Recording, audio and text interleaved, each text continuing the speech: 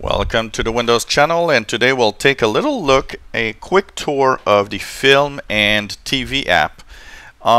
For you it might be called Movies and TV. It depends on the market where you live. Basically the Film or Movies and TV app is the default video player and also an app for purchase of TV shows and movies. So you can get it, of course, in your list of programs. If you go to the proper section, you'll see it here. It's Film and TV for me, so it's an F, Movies and TV. You can also bring it up by asking Cortana by typing film or movie, depending on the name that you have. And here is what happens. You get this page where you've got films that you can rent. You can have TV shows that you can rent or buy. This is the default of what you have here. You also have this player as a default player for your videos. So if you click, for example, the video section, it's going to show you the videos in the video folder, and that's very important. Where do you get the videos to view here? They have to be part of the video folder in your File Explorer. So when you go to the File Explorer and you look at different folders, one of the folders that you have is called Videos.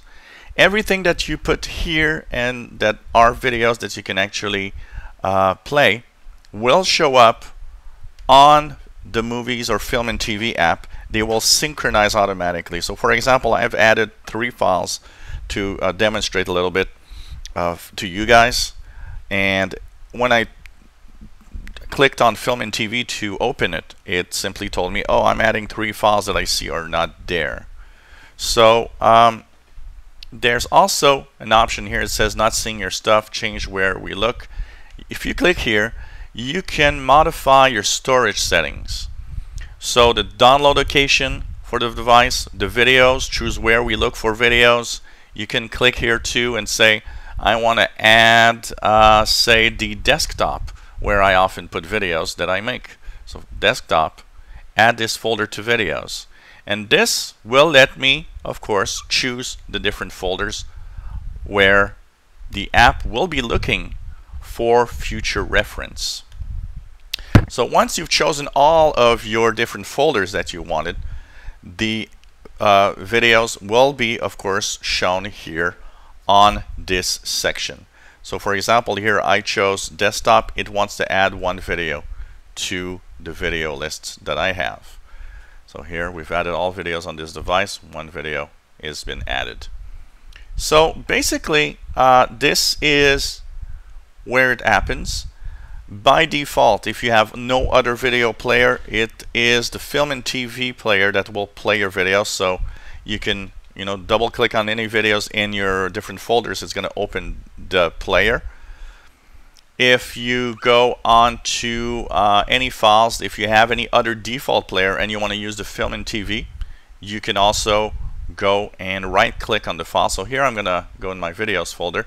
Here I want to once again start the video of my cat.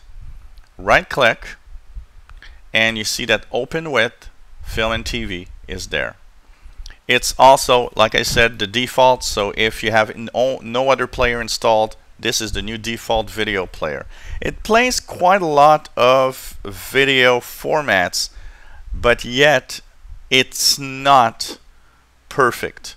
And so what happens is that you will often need a third-party player. I installed Pod Player because I like that. You can install VLC to complete.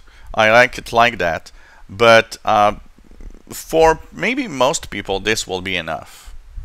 So that's pretty much what the Film and TV app is all about. It's basically your default player.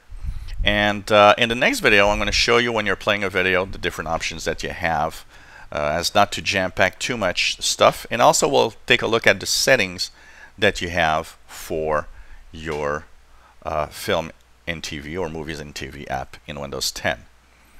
If you enjoy my videos, please subscribe to my channel. You'll be informed when new videos are online. Give us thumbs up, If you have any comments, questions, suggestions, let us know. And hopefully, you'll continue watching us on this channel.